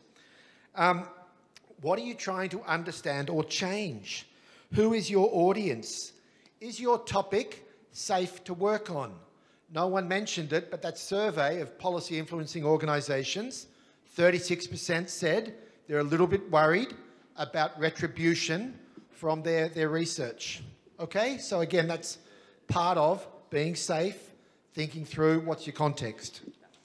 Okay, what have I not heard at all? What I haven't heard is what are the really important issues that you want to work on? I mean, I only got here sort of this morning, but you know, global heating, more floods and droughts, the energy transition. You know, what are you really wanting to work on? That stuff didn't come through, and it didn't come through on the boards. It was more principles. Yep, got to build trust. You know, got to this, got to that, got to the other. But I think I'm just reminding us that, you know, there's really huge issues that not just Mekong researchers are working on. Researchers within government departments, researchers in the private sector, researchers in universities. You know, people are trying to figure this out. How to get the grid working when you sort of bring in all this solar and bring in all this wind. You know, there's countless things, but I just didn't get a sense of your motivations. Okay? So it's just, and I think motivation's pretty critical. So the boards are not particularly specific, but that's okay. Boropat was more specific. What are the policies and practices that you are really trying to influence? Of course, that's got to be in our mind. Let's just quickly run through the day. Chayana's, right? I mean, for me, what was her real message was, you know, put your heart into it. If you're going to do this sort of work, you know, find what motivates you and then really get stuck into it. And she's a great example of someone who has found a career that has motivated her and kept her motivated on every day that I've ever seen her. Pitchamon gave us a lot more clues about the policy process. You remember that sort of 2 diagrams? We were going to sort of put them up, but we don't have time for that now. But there's a couple of diagrams there that I think are really useful. Netra sort of identified some of her work on one of those diagrams. We are trying at CDRI to influence the agenda. We're not just trying to sort of, oh, what should we do next? Or what is the government asking for? What are the things we want to influence now that we as citizens, I can't see where she is. Oh, there she is. But, you know, but Netra and her team, what do we think would be useful for our country, for our government, for this at this moment in time? Dr. Surya was also very, very clear on that with, I think, some really good messages there at the end about, okay, what do we really need to work on? Really quickly moving forward, Sen, I think, was great messaging for us as well about, okay, we can all be, we're not all going to be as good at communication as she is, but we can be our best. You know, we can try and be our best in our own way. And it might be subtler, it might be quieter, it might be more measured, whatever. We might be writers, we might be speakers, but the communication is really critical. You may not represent your team in presenting the research, but you may coach the communicator, you know, in your team for them to do a better job. Jamie talked about mapping the dynamics. For us, you know, sorry, my name's John Dorr. I work at the Australian Embassy and I work across Asia supporting our embassies. Okay, if we're going to invest in a certain area, if we have a request made of us, let's say by the government of Pakistan, you know, all right, we do a political economy analysis of how we might invest in this, invest in time or effort. Maybe we should just stay right out. You know, but they're choices and decisions we have to sort of make and take, and you can't just do that on a whim. You need some evidence. You need to talk to good people, and you need to be clear before you act. Now, that goes for me, and it goes for everyone else here, I would say. Righto, 2 things I want to leave you with. One is, we touched upon the transboundary just at the end there. Let's go to Laos, and let's think about that monsoon project at the moment. So, blades from China, money from Thailand and Japan, electricity to Vietnam, built in Laos, the lawyers are in Singapore, This is a multi-country, transboundary project. Now, every one of those steps, there's been feasibility work. You know, the researchers have had to decide, can we build it? Yes, we can technically build it. Okay. The investors, can we make any money out of it? Is it safe? There's a need for evidence-based research all the way in a good project. In a bad project, it may not get the attention it deserves. But I think picking those things, and you know, I mention that because it's a water, energy, climate, Mekong transboundary project, and there's going to be lots more. The question is, are they going to be good projects, or are they going to be ones that don't quite serve everybody's needs? And then the last example, and I'll just ignore Albert for a second, is Tanapon and Chayanis and I were just in Beijing. And we reconnected with a good friend of mine called Ma Jun from the Institute for Public and Environmental Affairs. So in 18 years, what have they done? He had an idea. I want to reduce water pollution. Where? All over China. How am I going to do it? Not sure yet, but I've still got the idea and I can then get working on it. Why? Because it's good for us all. So 18 years on, I think that organisation has made a huge difference because they worked out their method. They worked out the secret ingredient was, wow, the government of China keeps great records, but the data is not necessarily used. So they unlocked the data, but in a very constructive engagement way. You know, this is good for the country. This is good for us all. And they kept going and they kept going and they used transparency, you know, accountability. And now companies want to get off the list, you know, because, you know, they use technology to visualize things. Next job, does he retire? No. Second question, I want to reduce air pollution. Similar method, adapted it a bit, but, you know, they're underway.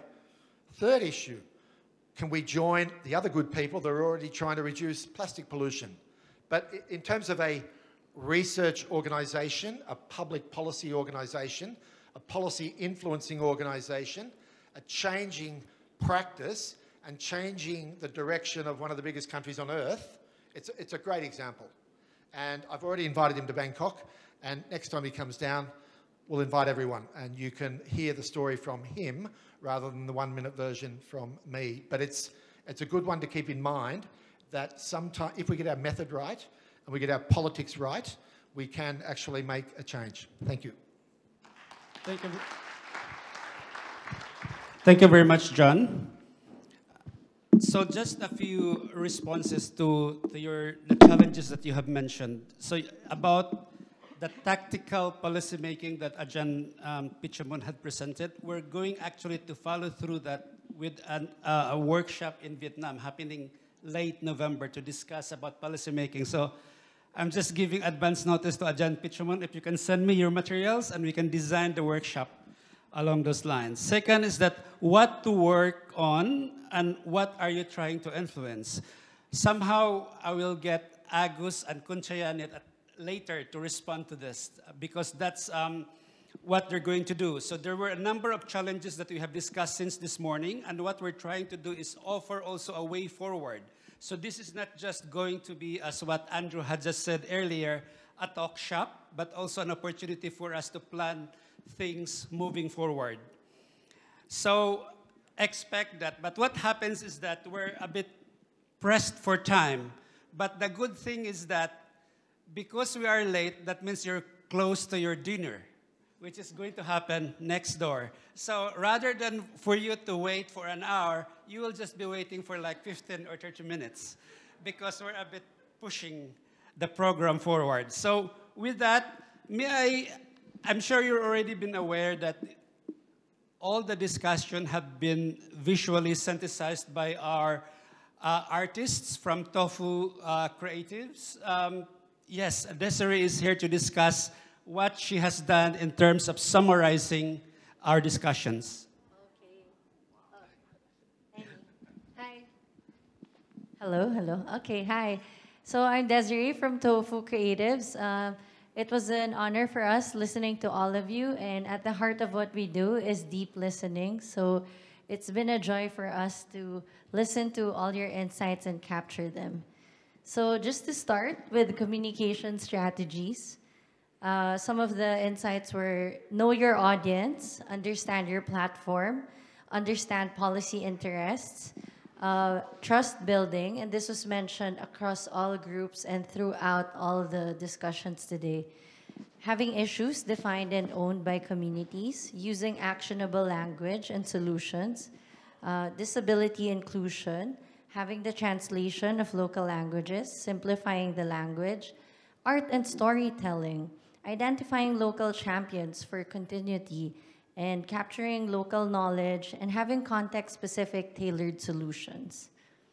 And over to key practices, it's important to build strong evidence, have community learning, engage in active listening, use audience-specific language, integrate JETSI throughout the project, have capacity needs assessment and capacity building on this, engaging communities from the start and alignment with stakeholders, decolonize JEDC, and building networks through personal and organizational relationships. And over to the last section on actions and approaches, community sharing of stories, peer learning exchange, showing the co-benefits to policymakers and to stakeholders, overcoming gender norms, cooperation of knowledge. It's also important to be realistic, expanding resources through networking, having an inclusive participatory approach, coordinated actions to support policy making, ensuring that recommendations are actionable, and operationalizing policy. So that's the big picture of today's session, and this is a work in progress, and as you know, it's a same-day edit live illustration. And in the spirit of co-creation, we also want to ask the audience if you think there is something that's missing, and we want you to feel the ownership of this visual as well, as it really did come from you, and we're just mirroring it back. Thank you very much, Desiree.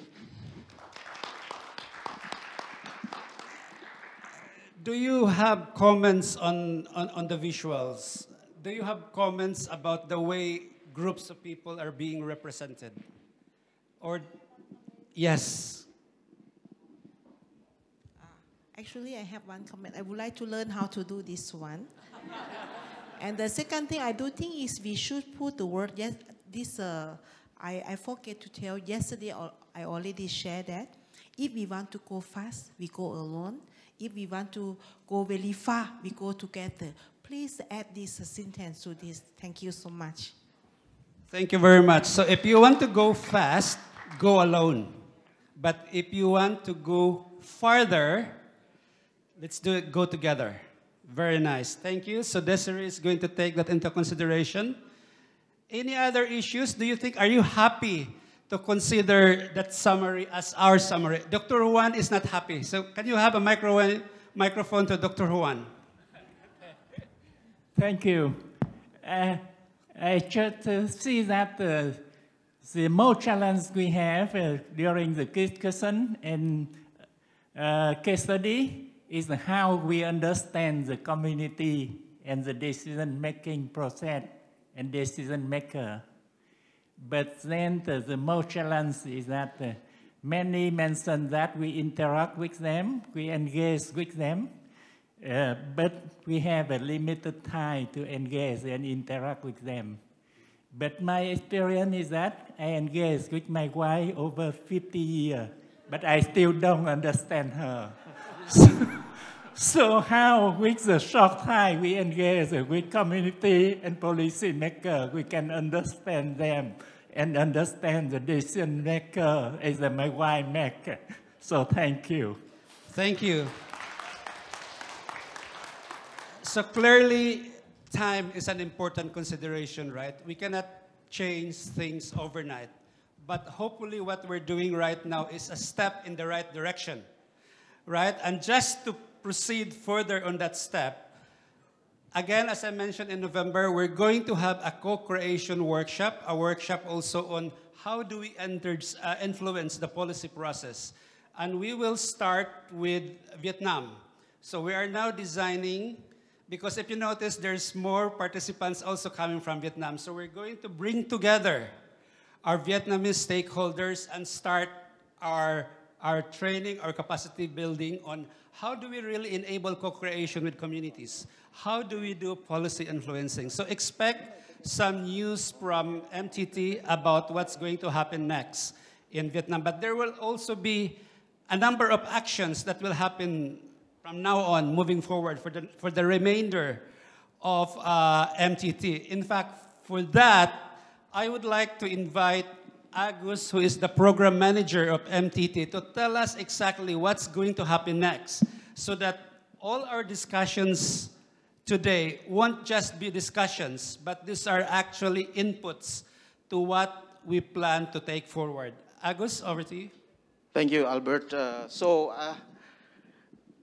Time is very important, so I think I don't want to stand as the last person before the closing session to hold you from your, relaxing conversation and dinner. So I just want to flash the presentation, please. Yeah, okay. So I just have a couple of slides, a few slides, 7 slides actually. So I would like to share, responding to our discussion earlier, so what our MTT program will do in the future. But actually, I want to also share what we have done, actually, because this is our core business. Our core business is to enable, to empower the agents of change.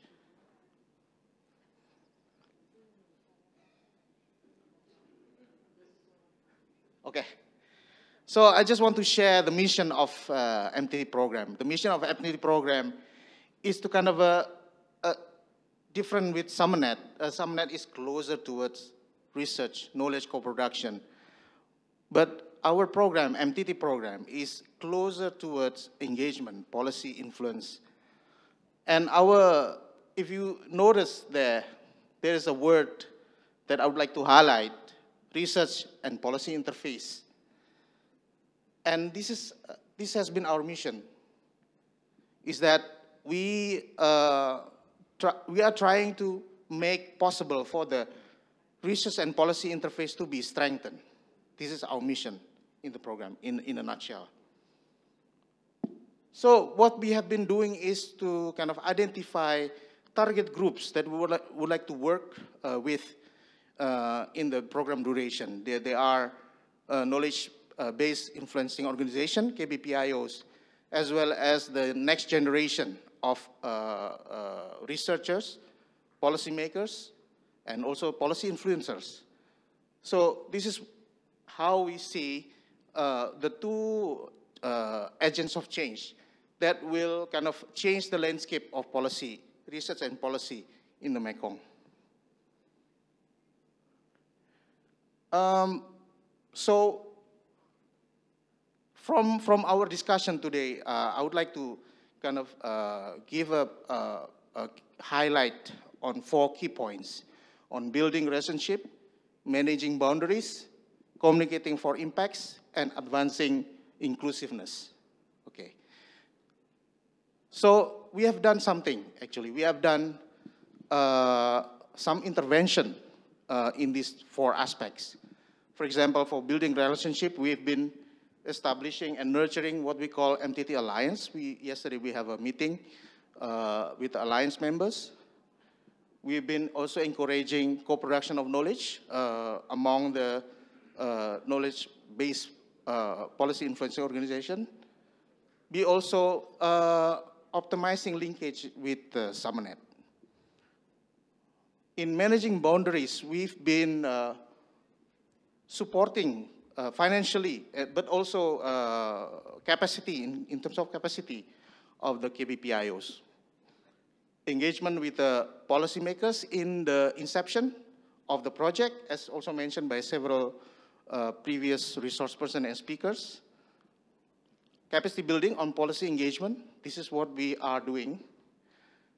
In terms of communicating for impact, we have had many trainings on how to effectively communicate information, findings from the research, how to formulate, let's say, the message in the blog or in other means of communication. We also provide communication channels for those KBPIOs through our MTT program and also through Summernet. So in terms of advancing inclusiveness, we've been also, like Karen mentioned earlier, we've developed MTT JETSI strategy, but also more specifically, we are providing also guidance note for the KBPIOs, for the grantee that we are supporting. We also, Karen mentioned about linking JETSI focal points in those projects. We've done capacity building for the JETSI, on the JETSI knowledge cooperation and policy engagement. And also, we also provide knowledge exchange among those JETSI experts and also focal points. So, like what Albert mentioned, what we intend to do more, at least in the next couple of months, and also early in the year, we plan to have a national policy workshop. This is the first one will be in the Mekong Delta. We recognize that there are many challenges in the Mekong Delta in terms of climate change impact. So I think it's also timely to have this national policy workshop to discuss about climate resilience in the context of Vietnam, but specifically also Mekong Delta. So as Albert mentioned, we are using Achan Pichamon kind of approach in terms of policy research and how to approach policy engagement. So I hope there is no patent or intellectual rights for this, but we will ask Achan Pichamon's permission to use this kind of approach in our next workshop. We will also support in-country engagement in terms of connecting with maybe with the advisor, with our program secretariat to support more activity on the ground.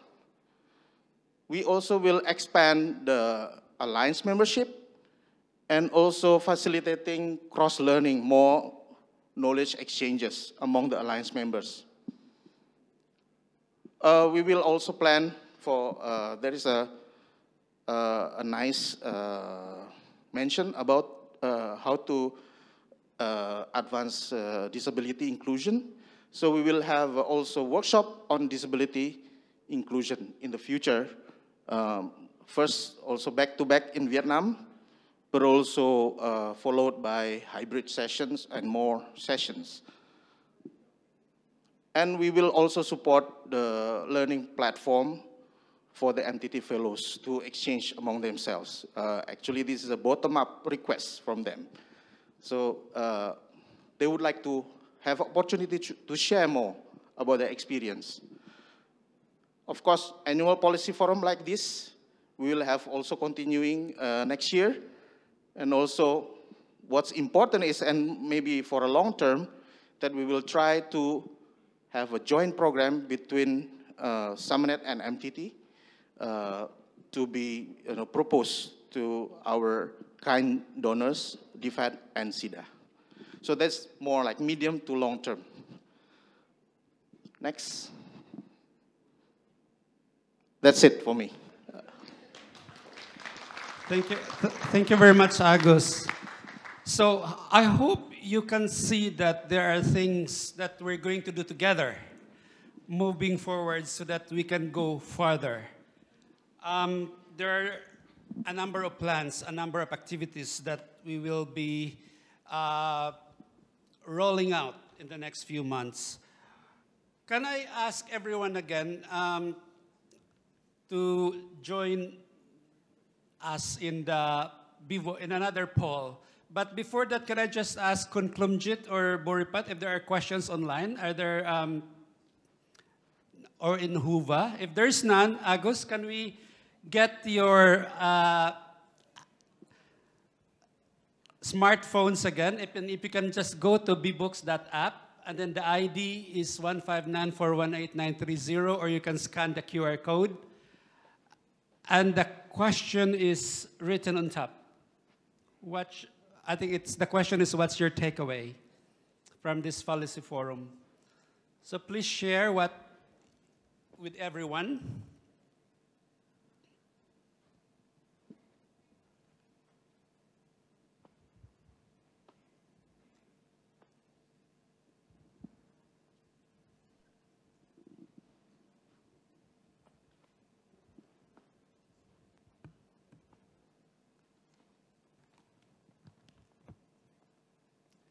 Okay, can we start showing Agus? What do we have there? Okay, first thing, we need to decolonize GEDC, gender. Okay, it's been moving too fast. I couldn't follow. Let's see. Okay, we'll see first what comes out. You can also vote which among of those ideas you would like. If you agree to any of them, you can also vote for them, so that they come up on top. Okay, maybe I shouldn't synthesize because there's quite a lot of them, but several mentions about GEDC gender policies, gender inclusivity. Tactical is mentioned also a number of times, building trust, how to publicize your research findings, better understanding of MTT. Interesting. So it seems that we have gained a number of things from this policy forum. So that's good. So a big round of applause to everyone for a very productive day. Can we go to the next question, Agus? There are only 2 questions. Don't worry. I want to hold you long. But the next question is,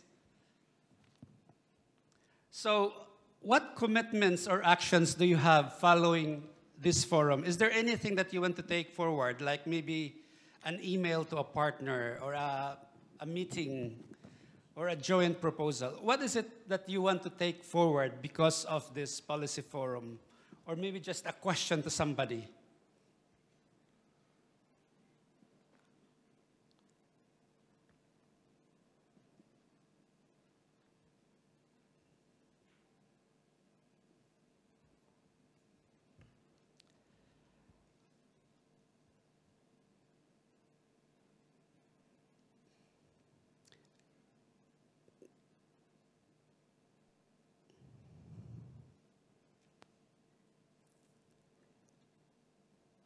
Okay, shall we show Agus?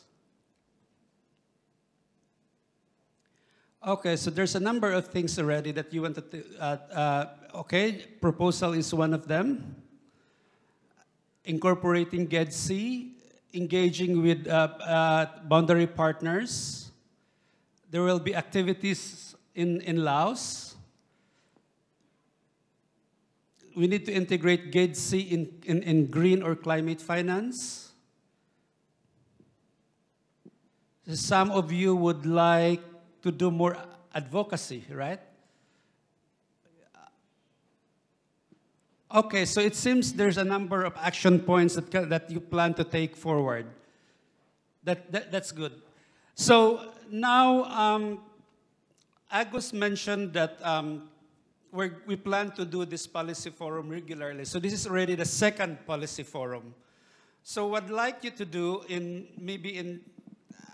we don't have a lot of time, but if you can do it in the next 5 minutes, is if you can help us evaluate the forum. So Agus will, the same link, if you go to the tab, the survey tab of BVOX, it's on the right of your app. Can I have a look at your app?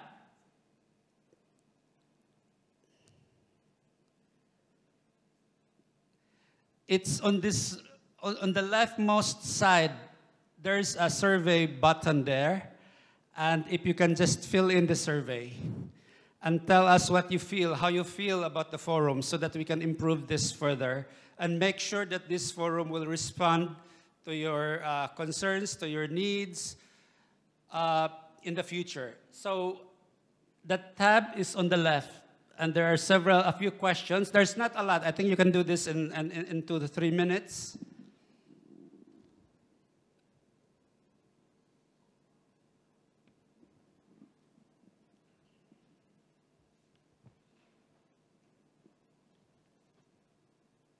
And I can promise you we're going to close at 5:30. But before we do that, let's give ourselves 2 more minutes to complete the survey. And then I would like to invite Dr. Chayane to reflect on the outcomes of the policy forum and offer the vision of the MTT moving forward. But just before Pikay, we still have 1 more minute for them to finish the survey.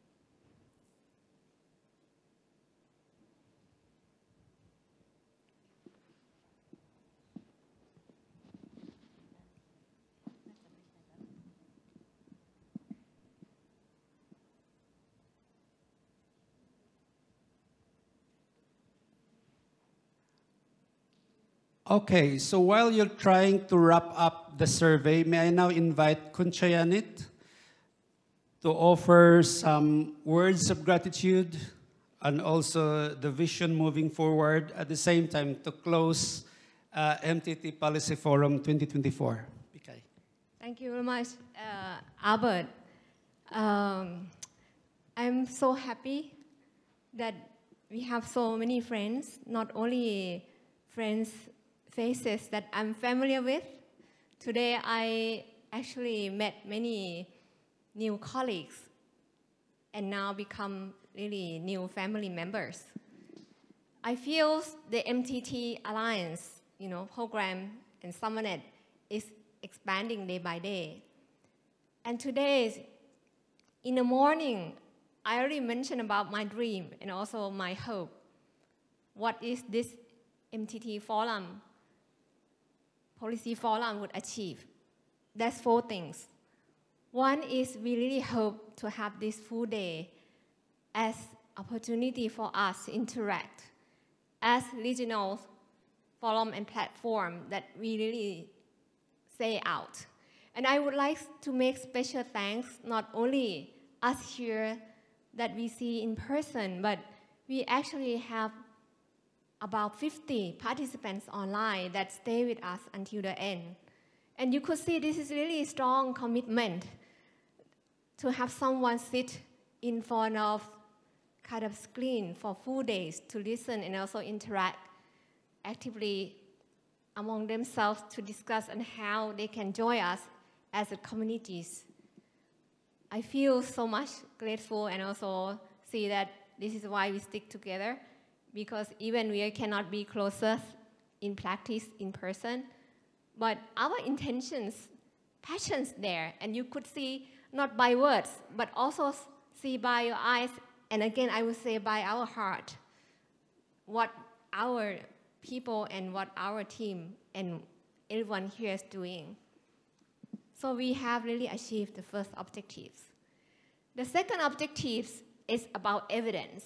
And I would say I was really fascinated with many examples that speakers talk about this.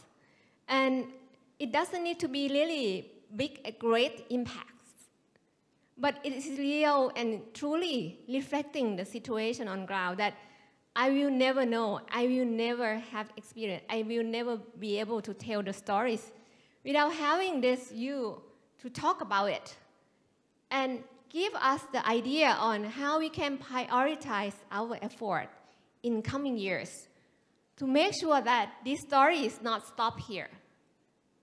Your stories will have multiplier impacts. Not only that you go back and work continually in your communities and your place, but you will have now friends,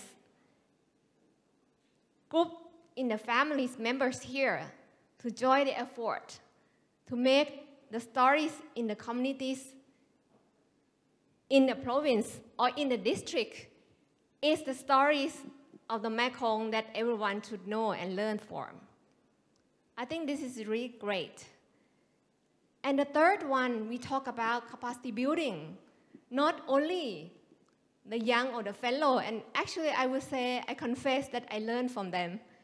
I see our media fellows, alumni talking about their work, and ask us, we should be, how to say, learn how to do listening more, how we can reflect, and how can we actually really understand people that we work together. And that's really the beauty. Not only the young people that need to learn, I think I'm still very young in my heart. I'm learning every day, you know. So, and I really like to borrow one of the kind of wordings that my dear friend, Dr. Habnavi, she's a former chair. She told me, she said that, you know, she really believes that the young people have so much energy. They can do a lot of things.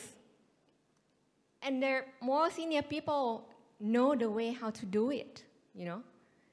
How we can make sure that either they are young or either they are senior, have a lot of expertise and many years, work together and maximize what we have as a resources, common pool of resources, to make this world more livable.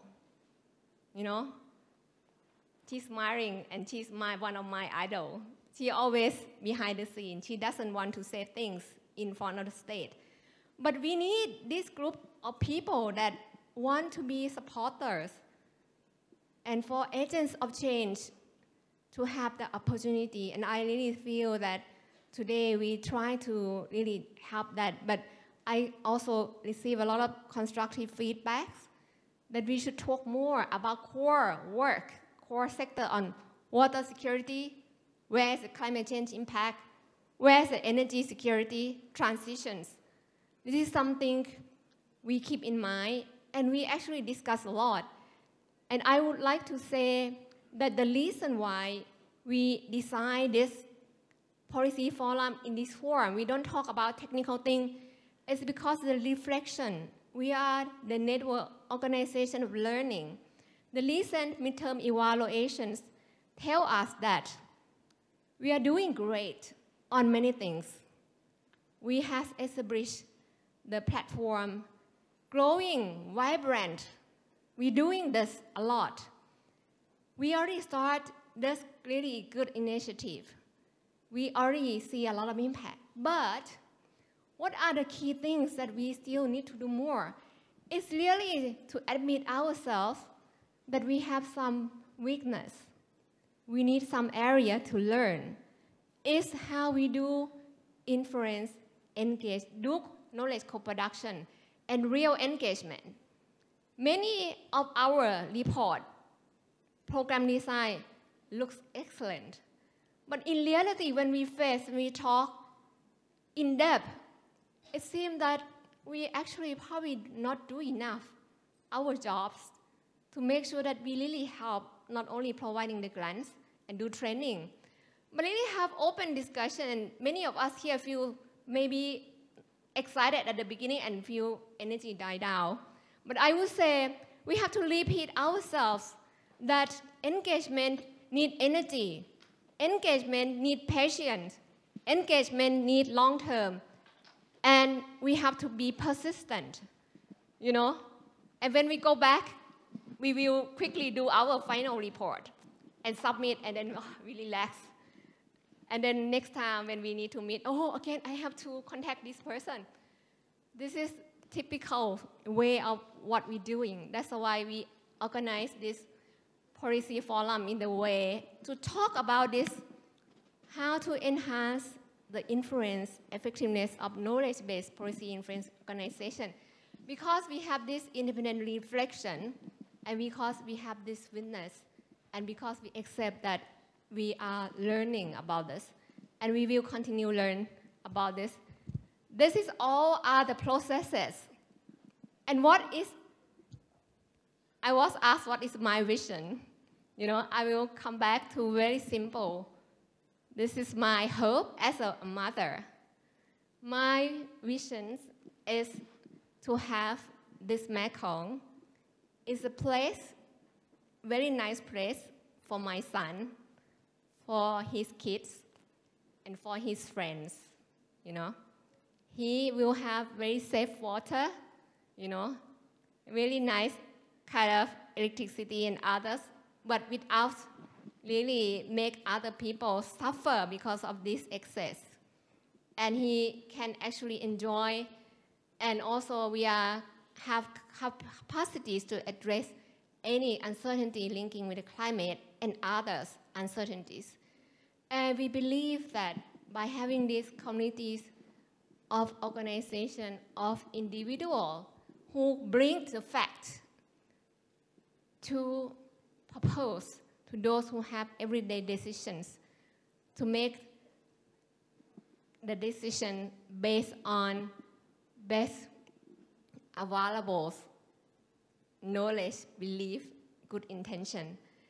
And whatever the future is, it may not look like what we have done, but then I will tell myself that I have no regret because today I already doing best.